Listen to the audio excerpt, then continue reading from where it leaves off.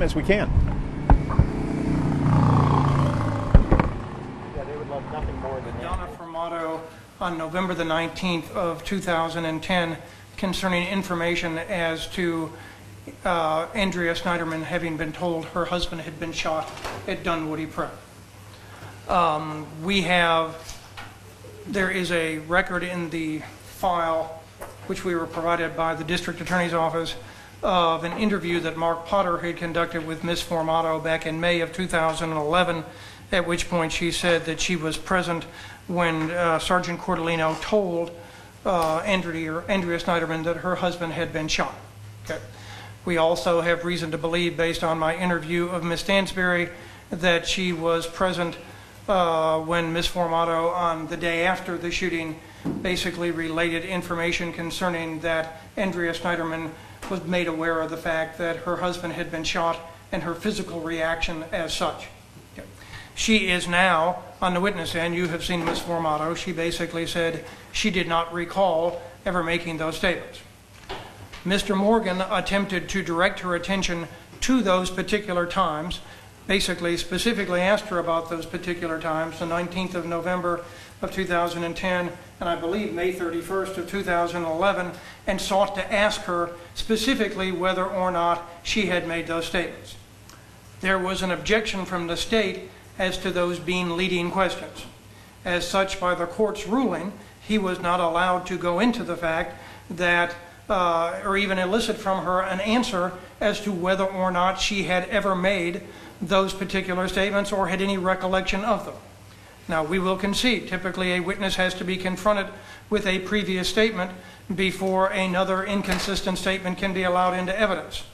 But in this case, the state's objection and the court's ruling effectively prevented Mr. Morgan from doing so. He specifically sought and tried to do so as to each of these particular conversations. As such, we now are attempting to get into the statements that Ms. Formato made, at least at this point, to Elizabeth Stansberry, and the court is saying we haven't laid a proper foundation. But when Mr. Morgan, in fact, sought to lay that foundation, this court sustained the objection of the District Attorney's Office on the grounds that it was a leading question. So we have effectively been precluded from laying the proper foundation, and now, having been precluded from doing that, even though we in fact sought to do that, are being prevented from cross-examining or producing evidence from this witness, which is inconsistent with what Ms. Formato said on the witness stand. Mr. Petrie also... Let me ask you something, Ms. Clay. Certainly. You're making reference in this presentation about the Potter report and something that may be, I'm sorry, it was provided to you. Yes. And correct me if I'm wrong, at what point was Donna, presented by Mr. Morgan with that report to either refresh your recollection or to view? I understand the objection on, and I did sustain that, but at what point was she approached, or was that report given to her to refresh her recollection on whether or not she even had that conversation with Investigator Potter? She was on the witness stand. Mr. Morgan did not specifically approach her with the document, but directed her attention to that specific day and sought to direct her attention to that specific discussion. I don't know of any rule that requires the party seeking to impeach a statement to use a piece of paper as opposed to directing the attention of the witness in open court. I do not believe there is any distinction or difference in that regard. I'm not disagreeing with you on that report. The point was, as far as we may disagree on the summation of what you're giving, but I'm going to let you finish. Go ahead. Okay. Mr. Petrie also looked up a case from United States versus, and I have no idea how to pronounce this, Billue at 994 F. 2nd from the 11th Circuit, 1993, and it is a summary from a treatise, I believe, that it basically says if a witness says he does not remember a statement, the statement may be proven by another witness. Okay. So I certainly think we can do that. I mean, the bottom line is we have attempted to go ahead and elicit from Ms. Formato the fact that direct her attention to these specific statements. We have sought to lay the foundation. The objection of the DA and the court's ruling have prevented us from laying the foundation. Now you're telling us we can't get in this statement through this witness as to what Ms. Formato said because we haven't laid a proper foundation. Well, how can we do that if the court won't allow us the opportunity to in fact do so? Yes, Mr. Clegg, I understand what you just said, and I will definitely pull that case that you are citing now, and I'll have my staff attorney pull it. Sure. And I have no problem taking a look at that particular case. Okay. It's 994 F second. What is the page number, Jim?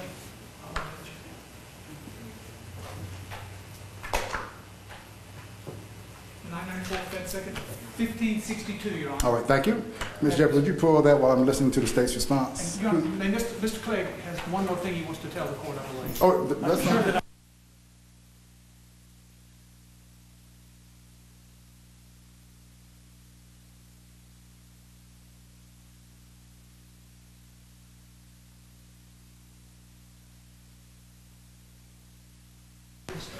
Oh, we're back on the record, Ms. Carter. I now remember the other point I was wishing to make. You don't have to confront you don't have to make an attempt to refresh the witness's memory in order to direct their attention specifically to what they have previously said. You are asking whether an attempt was made to refresh her memory. There was not, but that is not a condition precedent to an attempt to directing the witness's attention to a previous inconsistent statement, asking whether or not that previous inconsistent statement was made, and if they claim to forget, allowing us to prove it by other means. I agree with what you're saying right now. Yes, I agree with that. Okay. We have the state's response. Who's Mr. James? Yes, sir. Seems to me to be pretty clear, Your Honor.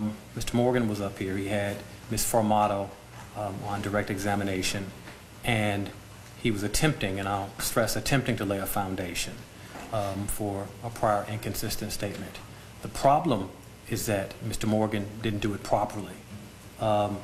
I don't disagree with counsel, either counsel, in their assessment of the case law about someone stating that they do not recall. However, the problem is that the reason they were limited in terms of showing her that statement or bringing out what the potential statement they wanted to confront her with is because they weren't doing so properly. Our objection was leading because he was leading the witness and it was his witness. So the way not to lead her and to confront her with the statement is to give her the statement and ask her if it refreshes her recollection. That is within the four corners of the rules of evidence. Even when one is attempting to lay a foundation for impeachment or bring someone's attention to a particular statement, they still have to comply with the rules of evidence. And so the problem here is that the plane never got off the ground. Mr. Morgan never got past the first step, which was laying a proper foundation. It's not that his assessment of the law on the back end isn't correct. He has the ability, I know she's been released, but if they can find her and resubpoena her, he can call her, put her back on the stand, and lay the proper foundation, but he's not done so. Ms. Clegg, anything else for the record? No, sir. Nothing further. All right, lawyers. What I'm going to do, Ms. Jeffries is pulling that most recent case that was cited, and I have no problem taking a look at that. But I can tell you, I concur with Mr. DA's assessment on what took place, at least what I heard. But let me take a look at this case.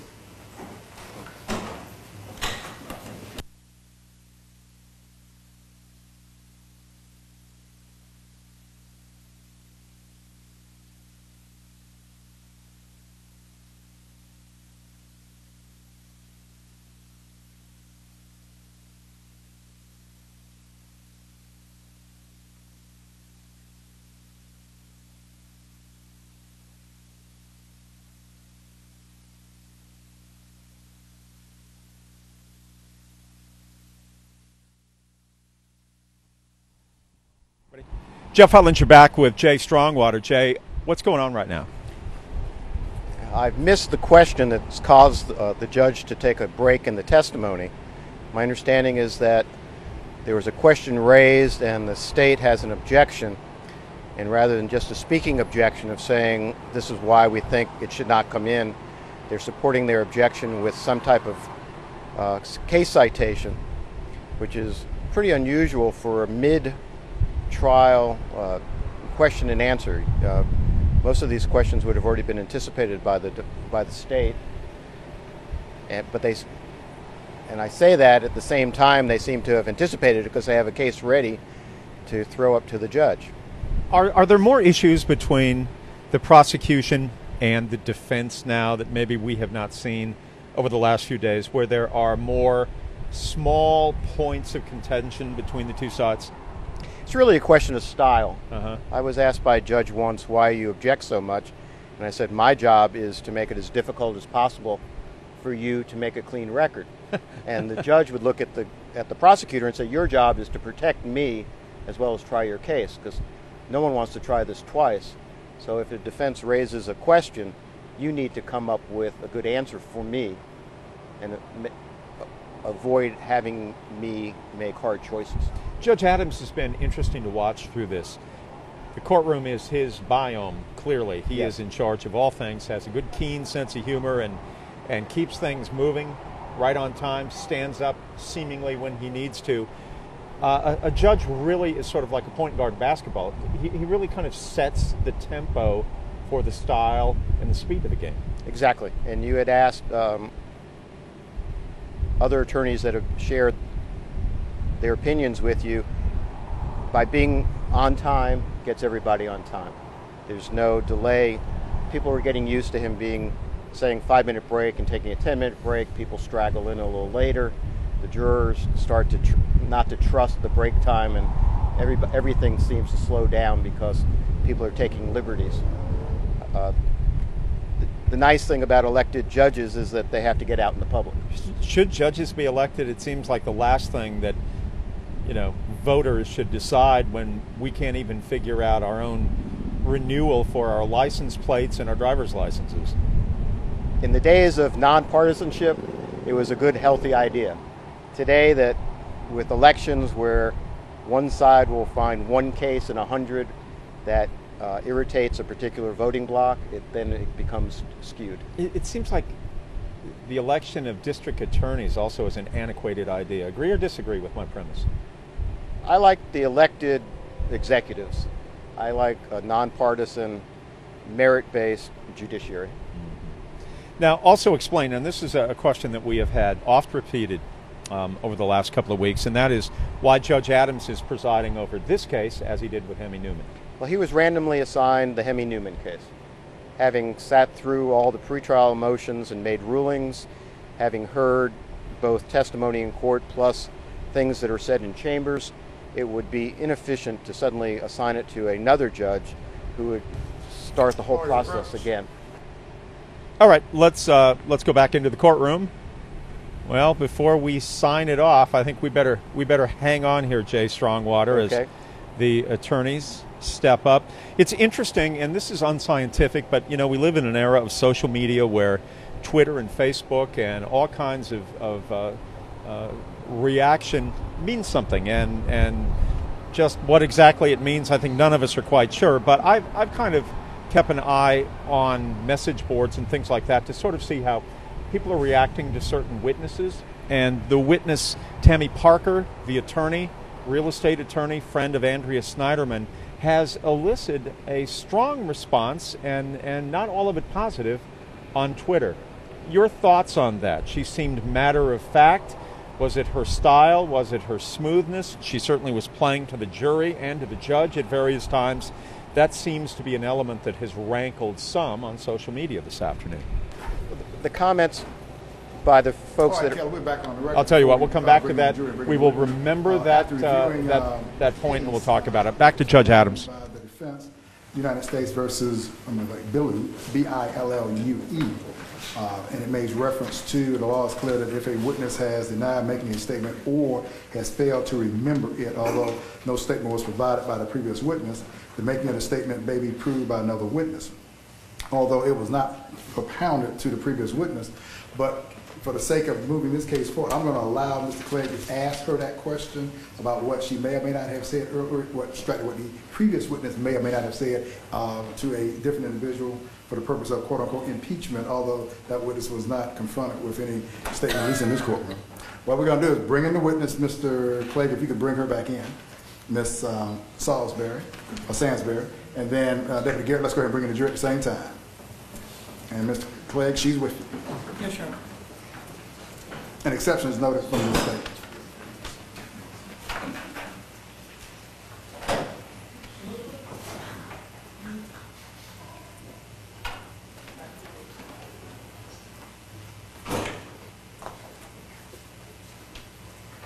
You can come on up, Ms. Sansbury. Just have a seat. Jury will be coming back in momentarily. Thank you for your patience.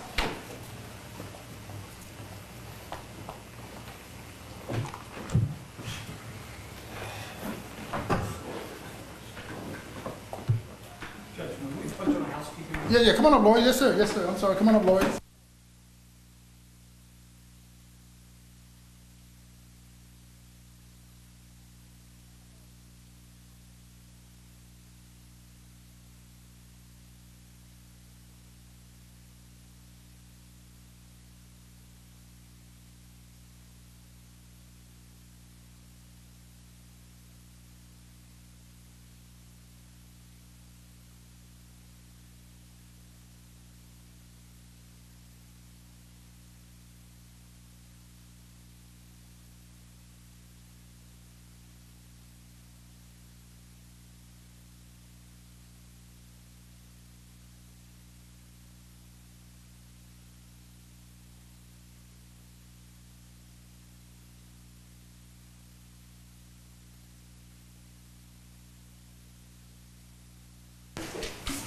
All right, ladies and gentlemen, thank you very much for your patience, and thank you. And it's been brought to my attention, it's warm in here, and we will get the maintenance people to do something about the air conditioning, but for right now, it's just warm.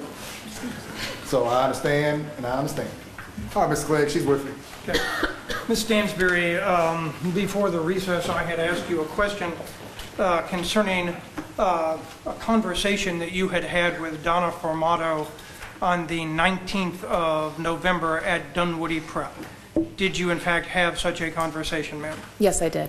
Would you relate to the ladies and gentlemen of the jury at this time what it is that Donna Formato told you at that time, ma'am? Sure. I decided to go over there before heading over to Andrea's to drop food because I had been involved with the teachers at Dunwoody Prep pretty intimately for the 2 years prior. And so going over there was truly just to give support to the administrators and the teachers. As soon as I arrived at the door, Donna opened and she just started bawling. Was very upset. And she took me back into her little office, which is no more like maybe a 5 by 5 office. And she just started relaying things that happened the day before. She talked about how when it first happened, the shooting happened. The police told her to call Andrea, but not to tell her anything had happened. And so she felt like, I mean, she was still in hysterics with me. And she said, you know, I called Andrea and she kept saying, you know, what's going on? Okay. She then moved on and said, you know, as we were talking about feelings and what was happening, that Miss Katrina and Miss Donna, and Katrina was Sophia and Mason's previous teacher, were in a room with her, and what I remember is that Andrea collapsed in this chair, kind of like a cushiony chair, when she was told that Rusty was shot in that room. Okay, so the last part of that, the noise, I don't know where on earth that comes from, but could you just repeat that last thing? Sure. Because his bell went off. I'm sorry, ma'am. Sure. What Donna relayed to me was how Andrea collapsed in a chair when she was told in the room that Rusty was shot. Okay. And she would have been referring, if you understood, back to the events of November the 18th. The day before, yes. Okay. This is one day afterwards, correct? Yes. Okay. Now, did you have much contact with Mrs. Sneiderman after that particular day? I had not had any conversations with her that day. We went over to her house, and she was inconsolable, so it was more of just dropping off food, paying our respects, and leaving. Okay. When you say inconsolable, if you could define that or describe that as best you can. Sure. There was so much chaos going on in the kitchen and in the living area, kind of the dining room area. She was actually in another room on a sofa, and I literally went from the front door, crossed her, and looked at her, and she just kind of looked up. I don't remember who was sitting next to her, but she had 2 people next to her, and then I just went into the kitchen with everyone else that was helping out. Did you have any actual conversation with Mrs. Sneiderman at that time? No. Okay. What day would that have been, if you recall, ma'am? That was exactly right after my my meeting over at Dunwoody Prep. Okay. So that would have been the 19th as well? Yes. Okay. You have become a better friend of Mrs. Sneiderman since that time? Yes. Not really sure that is, what has happened since that time is not relevant, so I'm not going to ask you that. Right. But during the time that you have known her, have you ever known her to wear a jean jacket? Never. Okay. You ever seen her in possession of a jean jacket? No. Okay. How many times would you estimate you have seen her since November of 2010? Multiple times until the arrest. When Yeah. you say multiple, can you quantify it if you can? More than once a month, that's for sure. Twice a month. I started going over there in the evenings because she really couldn't be by herself, just to help her through this whole process. At some point, did she begin to go out of the house? Yes, most of the time at my urging. I like my nights out, and What's the objection? Relevance.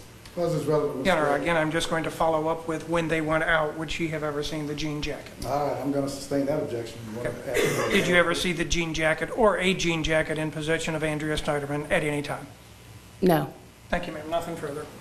Mr. Jones, your witness. You and Mrs. Sneiderman are friends? Yes. And what kind of friends are y'all? We are very close friends now. Very close friends now. Yes. Okay, what do you mean by very close friends? We had a lot of mutual friends and started kind of being in the same circle before the murder. She and I were a little more than acquaintances by the time that happened. But, you know, after the murder and just knowing that it was something that could have happened to any of us, just became more of a support. And through that, just became a lot closer. We have a lot in common, and you know, it's been a long ride since then. So you're very close friends. Yes. How often do you all hang out?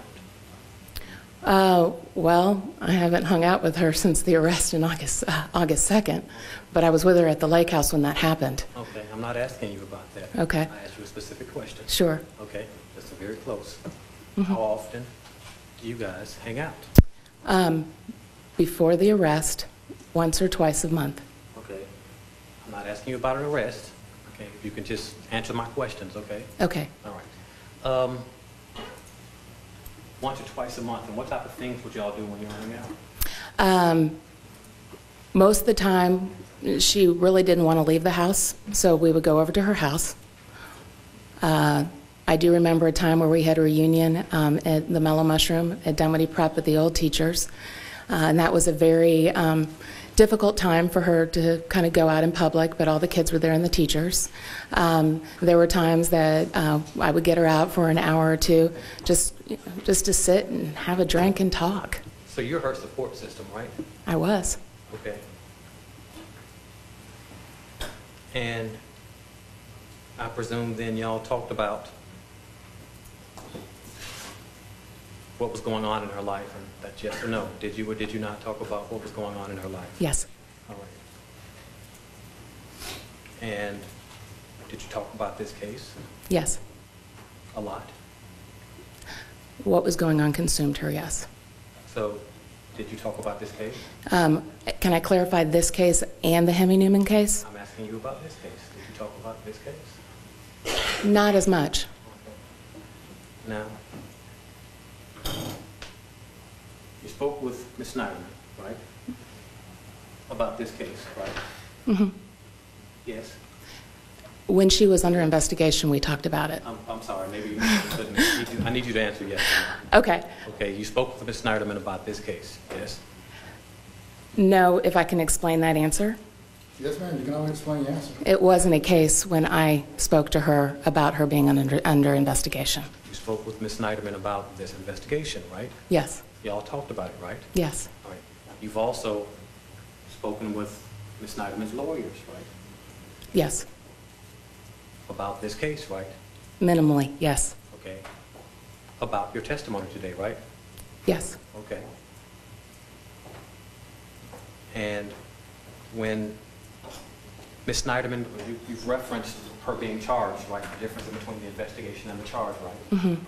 Is that yes? Yes. Okay. And when Ms. Sneiderman was charged, you didn't think it was important to say, hey, somebody to come to the police, to the DA's office, the DA's investigator, and say, hey, I heard somebody say that your husband's been shot at the daycare. I mean, you knew that that was an issue, right? I had no information about the actual murder of Rusty. Not what I asked you, ma'am. Can you clarify your question then? I'll repeat my question. Sure. All right. My question was, yes, when she was charged, not investigated, is that yes? Yes. All right. And you found out that she had charges against her. You didn't Yes. think it was important to come to the DA's office, to the police, or somebody, all right, and tell them what you've told the defense you heard. You didn't think that was important? I didn't think I had a role in that. Well, hold on. You've just testified to this jury that Ms. Sneiderman is your friend. Yes. Right? And that you have been Ms. Sneiderman's support system, right? Yes. And that you and Ms. Sneiderman, and I'm using your words, are That's grown fine. close, right? Sure, yes. And you didn't think it was important to tell anybody before today that was linked to the state, the police, the DA's office, an investigator, anybody, that you heard somebody say that they heard Ms. Sneiderman, Mr. Sneiderman was shot? I felt it was the state's or the police responsibility to come to me, considering I testified at our bond hearing. You felt like it was the state's responsibility to come to you. If you had questions, So it wasn't important enough to offer this information if it was going to help your friend? that was the decision I made, yes. So is that yes, it wasn't important? Yes, I made the decision not to go to the police or the state. That wasn't my question. Yes, it wasn't important. It was not important. But she's your friend. Yes, she is. And so this happened in 2010, right? Correct. So 2010 passed. You didn't say nothing, right? Yes? Correct. 2011 passed. You didn't say anything, right? Correct. 2012 passed. And as you stated earlier, you informed the jury she was arrested, right? Yes. And you still didn't say anything, right? Correct. So now you're showing up for the first time out of the clear blue sky saying that this is what you've heard. It's what I know. Okay. Nothing further. Any redirect? Yes, Your Honor. Ms. Hansberry, was Andrea Sneiderman arrested in the year 2010? No. Was she arrested in the year 2011? No. When was she arrested? She was arrested August 2nd, 2012. After that date, Mr. James has asked you about whether you came to either the DA's office or the police. Did you trust the police? No. Did you trust the DA? Absolutely not. Thank you, ma'am. Any recalls? Sure, Your Honor. So you just told this jury that there was an investigation before 2012, right? That you knew about. Yes. And you knew about that because you were talking to Andrea Sneiderman, right? Yes. All right. And you didn't say anything to the DA's office about it during the investigation, right? No, I did not. And you just told this jury that after the arrest, you still had the same knowledge, right? I did. And you didn't tell the DA's office anything about it then, right? No. But you told the defense, right? Yes. Okay. One more question, Your Honor. I'm sorry. I apologize. Have you done an interview with a national news network? Yes. And what was that national news network? It was the Crime Siders of CBS, and there were 10 of us that did a group interview. And you did it in what was it, Friends in Support of Andrea Sneiderman or Yes. something like that? Yes. And you're a member of that group, right? Yes, I am. And how many of y'all is it? For that interview, there were 10 of us. And y'all, when I say y'all, I apologize. The No, group, I understand. Right? Y'all do social media as well, right? Some people do, yes. The group does that, right? Yes. And the group posts things in defense of Andrea Sneiderman, right? Yes. So it's fair to say you're an Andrea Sneiderman advocate, right? Very much so. Nothing further. I have no other questions of this witness, Your Honor. May she be excused? Lawyers, any objection to Ms. Sansbury being released and excused from her subpoena? No, Your Honor. Any objection? All right, you're free to go. Call your next witness. Yes. Let me get the, hold on, let me confirm. Oh, sure you can. Sure you can.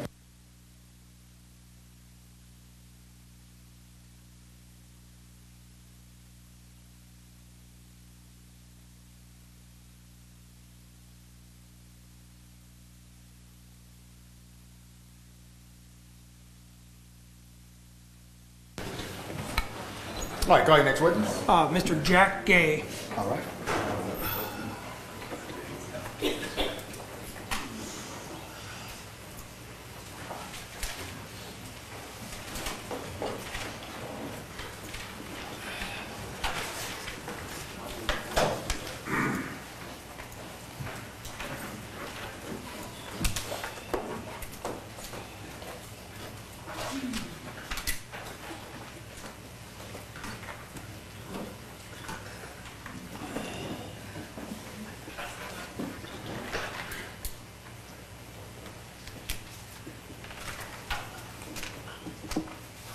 You can come on up, sir.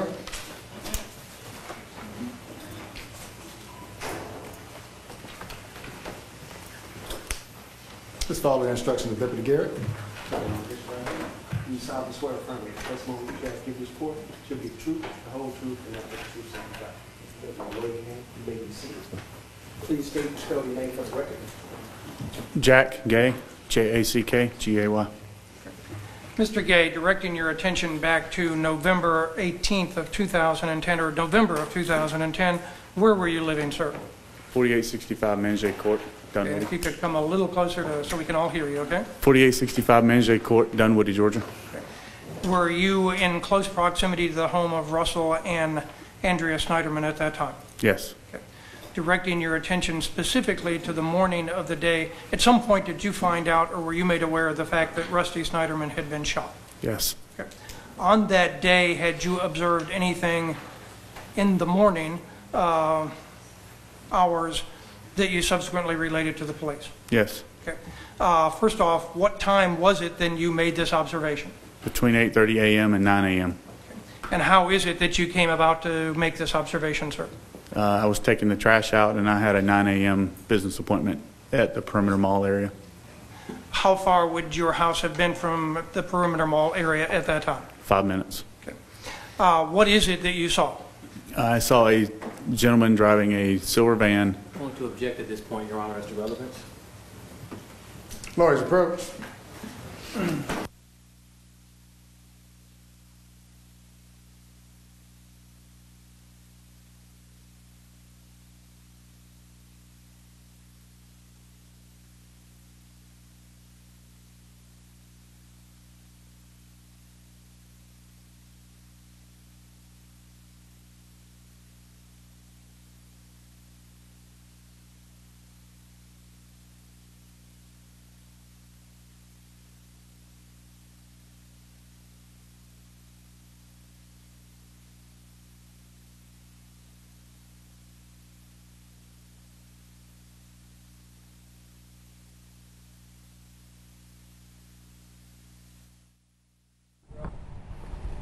Jeff Hutlinger back with Attorney Jay Strongwater. As the attorneys have approached the bench, we're getting ready to hear from a neighbor of Andrea and Rusty Sneiderman.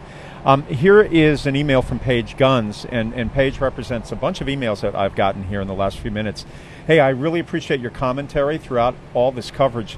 However, I don't agree with your take on the testimony of Ms. Parker, Jeff, the attorney. I did not see her as being comfortable and confident on the stand. Rather, I found her to be inappropriate, smiling and laughing in the light of the serious nature of this trial. I was really put off by her. Any thoughts? Sincerely, this is from Paige Guns. And give me your take on this, Jay. How did you interpret her? I think this is the division between being in the courtroom and seeing all the parties versus a TV camera that's locked in on one particular person and maybe at an inappropriate time. We don't know what was going on. We don't know which of the 12 jurors were paying attention to Ms. Parker versus watching the attorneys, looking at Ms. Sneiderman to see how she was reacting to having a friend on the stand. there's just a lot of the courtroom dynamic that we're not privy to. Yeah.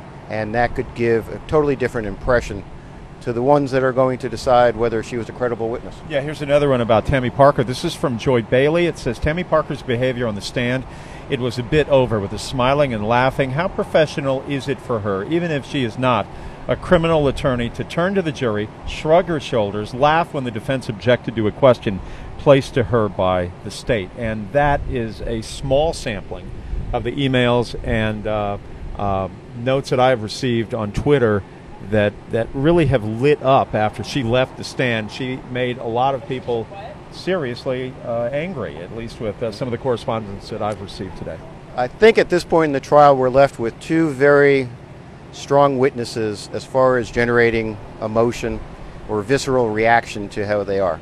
You have Ms. Citron, who I don't know what your tweet count was on her when she finished. Very full that day as well. Right. And then you have someone who is testifying in direct contradiction to her opinion, which is generating an equal amount of tweets and emails.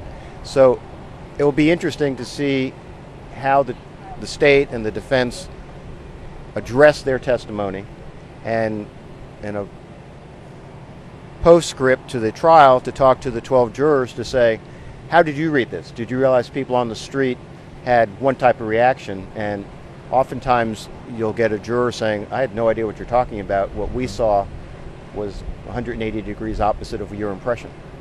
All right, we are closing in on 5 o'clock, and it has that sort of feel that it's going to go to about 5:30 today, doesn't it? I think so. I think this judge wants to move the case. Here's If another. if he has witnesses out in the hallway, he's going to put them up. Remember, the jury didn't come in until 11 o'clock. Here's another email. Quickly, you guys are doing a great job. I love having Jay Strongwater here today. I'm sorry about the insects that you guys are fighting on camera. It's nice that I can tweet to myself. All right, back to the judge. Oh, you can, and you will. Any questions from the state? No, sir. Lawyers, may this witness be released and excused from his subpoena? No objection from the state, Your Honor. Yes, sir. All right. You're free to go, sir. Thank you for coming. Have a good day. Call your next witness. We would call Stephanie Lockridge, Your Honor. All right.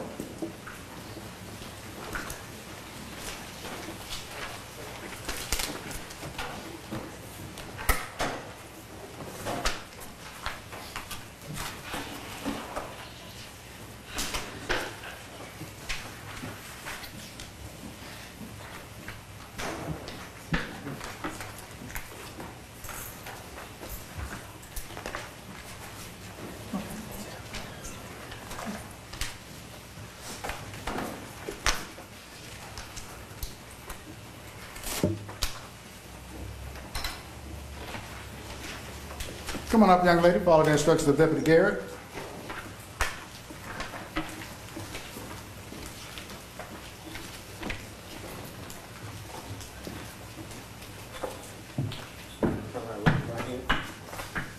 You solemnly swear upon the testimony you shall give this court should be the truth, the whole truth, and nothing but the truth, so help you God.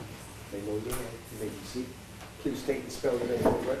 Stephanie Lockridge, STEPHANIE LOCKRIDGE.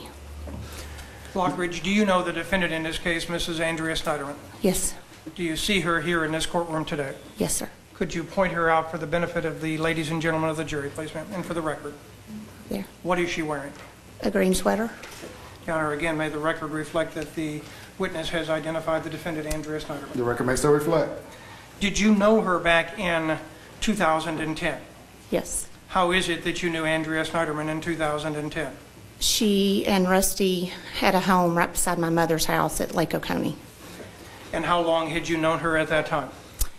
Possibly about 9 years. Who were you working for at that time? The Georgia Bureau of Investigation. How long had you worked for the Georgia Bureau of Investigation? At that point, 13 years, I guess. In what capacity did you work for the Georgia Bureau of Investigation? I was an analyst, a criminal intelligence analyst. At some point in the month of December of 2010, after the death of Rusty Sneiderman, did you receive a communication or phone call from Mrs. Sneiderman? Yes. Could you tell us about that, please? She called and stated or asked me if if GBI was working the case. And I was like, no, we're not working it. And she was just saying that Dunwoody wasn't doing their job. She wanted to see if she heard that GBI was working it, and I said, no, we are not working it. Did she ask whether or not the GBI could get involved in the investigation of the case? Yes, and I said that we are an assisting agency, and Dunwoody would have to ask for our assistance. Absent the request of Dunwoody Police Department to investigate the case, would the Georgia Bureau of Investigation get involved? Say it again. If Dunwoody didn't ask, would the GBI get No. involved? Okay. And how long was this particular phone conversation, if you recall, Ms. Lockwood? Maybe 5 minutes. Okay. Was it sometime prior to the arrest of Hemi Newman? It was before, yes. Okay. And sometime after the death of her husband? Yes. Good enough. That's all I have.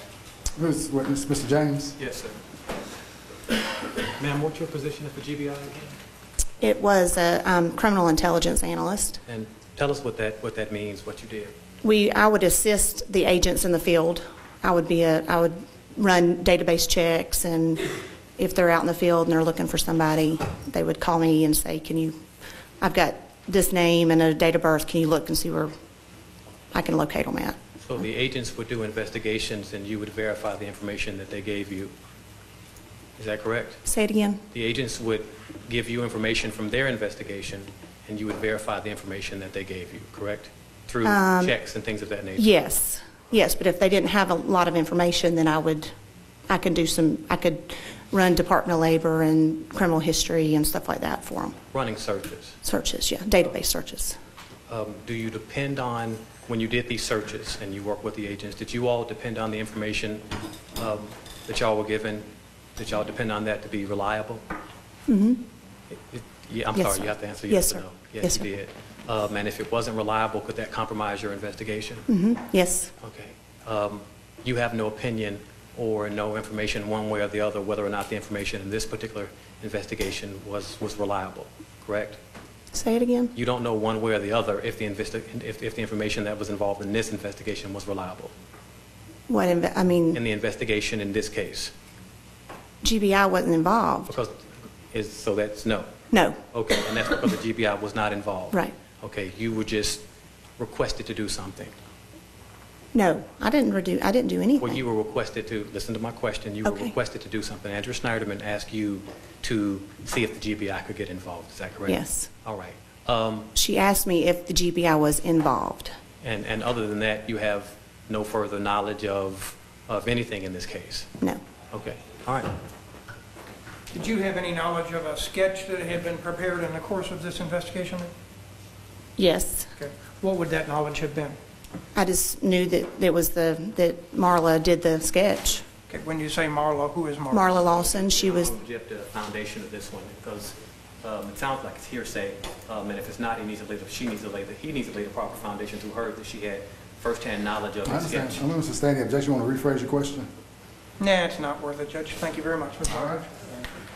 Anything else from mistake? No, sir. Were you acting in your official capacity or as a friend who took a phone call at your home? No, I was at work. Okay, but did you I was- run, well, straight there. I know you were at work when you took the call, but were you responding in your official capacity as a representative of the Georgia Bureau of Investigation? Or No, as a she friend? just called as a friend. As a friend? Yes. That's what I'm saying. You don't take calls from No. victims or victims' families? No. You don't initiate investigations? No. Mm-mm. You don't lead investigations? No. You don't assign cases to people? No, sir. But the reason she had your number because she was a friend of yours. Exactly. Yes, sir. Anything else, lawyers? No, sir. No, sir. Lawyers, are you investigator? May the investigator be released and excused from her subpoena? Objection from the state, Your Honor. None whatsoever. You're free to go. Have a good day. Drive safely. Call your next witness. I guess we would call Rabbi Hershey Minkowitz, Your Honor. All right.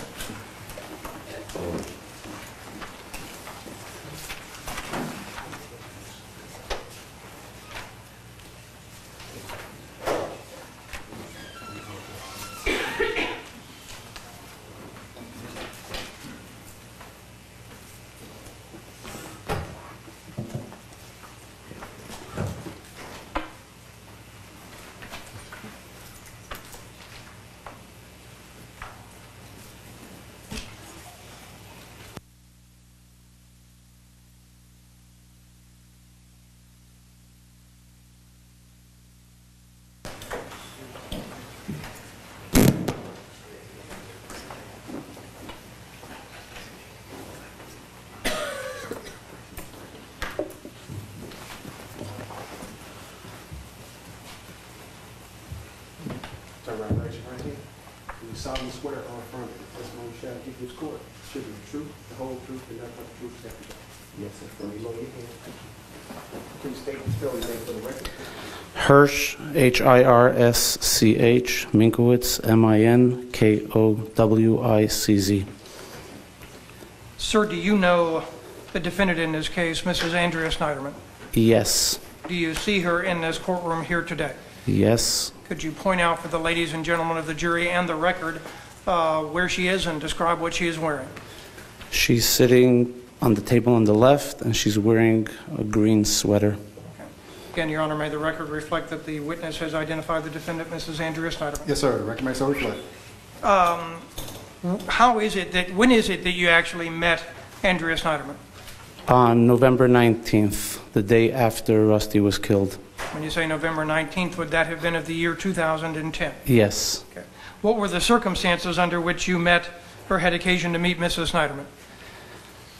Her sister-in-law, her brother's wife, had called me and asked, she knew me from before, and she called me and asked me if I can come to the house. Originally, she was asking if I can come to the house to help speak to her children. Object as to hearsay at this point. Okay. Let me ask you this, sir. Did you know Mrs. Sneiderman's sister-in-law? Yes. Okay. Did you have communication with Mrs. Sneiderman's sister-in-law? Yes. When would that communication have been, sir? It was first through email, late. Just tell us the date. Late night on November 18th, 2010, and then the following morning, November 19th, 2010. Did you have occasion then to go to Mrs. Sneiderman's home on November the 19th of 2010? Yes. Okay. Was that the first time you had met her? Yes. Did you have occasion to develop a friendship with her at that time? Yes. Can you describe for the ladies and gentlemen of the jury the condition that you saw Andrea Sneiderman in on November the 19th of 2010, sir? Okay. When I came to the house for the first time, when I walked in, there was like a little area first, and then you walked into a big area, and off to one side on the right was the kitchen, and she was sitting right at the kitchen table there with her mother, and on the left was a room where we were going to go talk, and I can just remember that her mother literally had to, not carry her, but had to literally escort her because she couldn't even walk across the living room into that room on the side where we were going to talk. How far is it from one room where you first saw her to the room where you were going to talk? Probably the width of the jury box, I guess, a little less. Do you recall how long it actually physically took her to walk that distance, sir? No. Okay. Did you have occasion, and again, were you present when she spoke with the police on the evening of November the 19th? No. Okay. Now, did you have occasion to meet with her at some other time? Many, many times. In which time frame? Okay. Were you attempting to assist her in helping apprehend the killer of her husband? Oh, yes. After that meeting on the 19th, from that time until January 4th, when the killer was arrested, I had become very, very close with the family, conversations and meetings, and a lot of it was focused on what we could do to keep this story alive in the media, to get the sketch out, to anything that we could be doing, increasing the reward, or all sorts of things like that to help get the guy caught. Let's go through that point by point, sir. Okay. You made reference to a sketch. What sketch are you referring to? The police released a sketch, I think it was on Friday afternoon on the 19th of the... I'm going to object at this juncture. It's improper foundation. If this witness has, if the sketch was released to him, if he saw the sketch, then... But I'll sustain, Mr. Clegg. You may continue with a different question. So let me show you what has been marked for purposes of identification and previously admitted into evidence as Defendant's Exhibit number 21. Do you recognize what that is, sir? Yes. What is that, sir? This is the sketch of the killer that was disseminated in the media. Okay. Have you seen that sketch previously? Yes. Was anything done involving you and Mrs. Sneiderman to disseminate, specifically, how did you make an attempt to disseminate that to the media? The first thing was on Saturday night, so this is the next day, on November 20th, after late at night, maybe 9, 10 o'clock at night, I came to the house, and at one of the discussions we were having then that there was because there was some... To object to hearsay, it's my first objection. My second objection is relevance as to what he did. Your Honor, I believe that he is doing it with the direct involvement of Mrs. Sneiderman. I'm going to object. He's testifying. Hold on for time out, lawyers. But I'm going to over the objection. I'm going to allow the witness to respond. Go ahead, sir. Okay. Andrea asked me to print out a copy of the sketch and take it along with me to the funeral so that in case media showed up at the funeral, because the media was already amassing and hovering over this story, in case the media showed up to the funeral, what we would do is take out the sketch and wave it to the cameras and stuff just to try to make sure that the sketch was being out there and people were seeing it and hopefully somebody would recognize someone. Was that your intention at the funeral, which was held when? The funeral was held on Sunday, the next day, and yeah, that was my intention. Yes, I printed it out and I brought it along. Okay. Was that done with the knowledge and understanding of Mrs. Sneiderman? Yeah, she asked me to do that, and then I emailed her to tell that I printed out the sketch and that I have it, and that I'm coming to the funeral with it in my pocket. Okay. Did you show it to anyone who was actually at the funeral other than potential media members, if you recall, sir? I don't recall, but luckily the media didn't show up to the funeral, so I didn't have to use it then. Had there been a media presence outside the defendant's home prior to the funeral, if you know? I was not at the house on Sunday morning. I don't know. Okay, not on necessarily just Sunday, but at any point when you went over to the house? Oh, yeah. I mean, the second day after I got there was already a letter from... The relevance of media presence outside the home, Your Honor? That would explain why it is that he took the sketch with him and attempted to disseminate it to the media. Overruled. Go ahead. Go ahead, sir. 2 days after Rusty was killed, before he was even buried, there was already a letter pasted onto the front door of Andrea's house from the Today Show, asking that they want to interview people and stuff like that, and that kind of thing was going on already in the beginning. So we assumed that they're going to come to the funeral. Okay. Was there any attempt made to keep the case alive in the media to attempt to apprehend the killer? Yes, multiple attempts. We met with... Hold on just for a second before we get into that. Was that done with the knowledge and understanding and at the request of Andrea Sneiderman? Yes. Go ahead, sir. Describe the multiple attempts. Okay.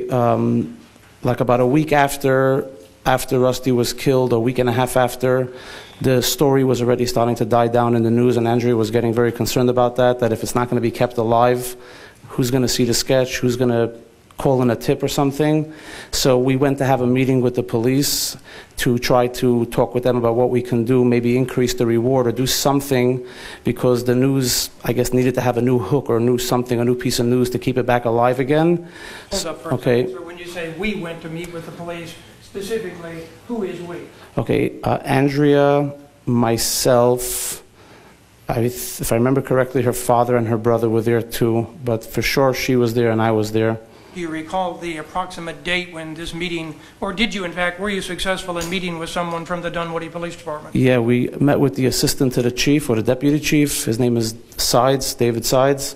We met with him. It was on November 29th. Okay. And did you express what you have just related to the ladies and gentlemen of the jury? Yeah, so we spoke to him and asked him what it is that we could do to keep the story alive. And in fact, he was saying that he doesn't really know what else we could do, and he doesn't even think increasing the reward would make it. But then at the end of the meeting, he suggested to... Your Honor, as to anything Chief Side says, unless counsel is going to lay the foundation for a prior consistent statement. I'm at a loss to understand that one, Your Honor. I'll just move it. Oh, okay. Without getting into specific. If you're at a loss, I'm going to sustain the objection. Okay.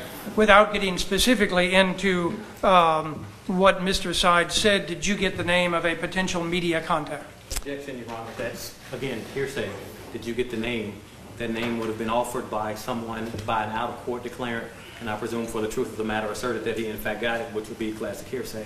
All right. Play response? No, Your Honor, I do not. All right. Next question. Did you contact someone with the media after that meeting? Yes, I contacted two people, Mark Winnie, he's a reporter for Channel 2, and Christian Boone, he's from the AJC.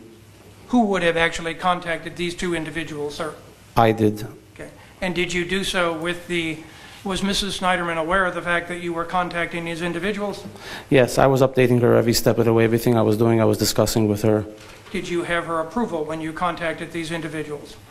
Yeah, I mean, she was gung-ho, do everything we can to try to get it back up into the media, so absolutely. What was your purpose in contacting these two individuals, sir? The deputy chief Sides had told me that this would be a... Oh, sorry. Just what was your purpose? The purpose was to try to get the story back in the news again so that it could be on the top of the headlines. The ultimate purpose is that the sketch would be out there so that people would see it and hopefully somebody would call in a tip. Okay. And do you recall whether any additional media coverage was generated by virtue of your attempts to communicate or your actual communications with these individuals? Yeah, they actually did a piece. WSB did a piece on December 2nd as a result of that. Was Mrs. Sneiderman aware of the fact that WSB was going to do that piece? Yes, she was. And did she give her approval that they do so? She gave the approval that I could work with them on the story. I mean, WSB decided if they're doing the story or not, but she gave the approval that I could work with them on the story. To your knowledge, was that sketch that we have previously made reference to, I believe it is Defense Exhibit number 21, was that featured in any subsequent news story from WSB? Yeah, it was featured, to the best of my recollection, it was featured in that piece on December 2nd. Okay. You made reference to a reward. Can you tell us about that, sir? Yeah, so one of the things that we had discussed, Andrea and I and some of the other family members, multiple times was that one of the ways that we might entice someone to call in a tip would be if we increase the reward, and this would also help the media have a new story to run with, that the family increased it. So that's one of the things that was an ongoing conversation, and we did that once for sure, maybe even twice. Did you have additional contact with the Dunwoody Police Department after November the 29th, sir? The next time I had a contact with the Dunwoody, well, there were some phone conversations ongoing with Detective Thompson and other things, you know, when we were talking about the reward and stuff. Sorry. Hearsay conversations with Detective Thompson that he had. He says he was talking about what he was talking about, sir. All right. For the purpose of this, I'm going to hold the objection. Go ahead and answer. Okay, don't go. I mean, I'm not asking you to get into specifics, sir. Did you have contact with representatives of the Dunwoody Police Department after the meeting of November the 29th of 2010? Yes, I did. Can you estimate the number of times you would have had communication with representatives of the Dunwoody Police Department after that date, sir? Phone calls, I can't put an exact number on it, probably 10, 15 maybe. But then we had a meeting. Okay, but again, I just want you to hold up a second before we get to the meeting, okay? Do you remember whether those phone calls were made with the understanding of and approval of Andrea Sneiderman? Yeah, yes, like she would say, so let's do the reward, let's go from 10,000 to 20,000, call Andy, referring to Thompson, and that kind of thing. So we'd have a conversation, and then I'd call him to talk about some ideas that we had. Okay, and again, I know... Lawyers, excuse me one second. Lawyers, approach for a minute.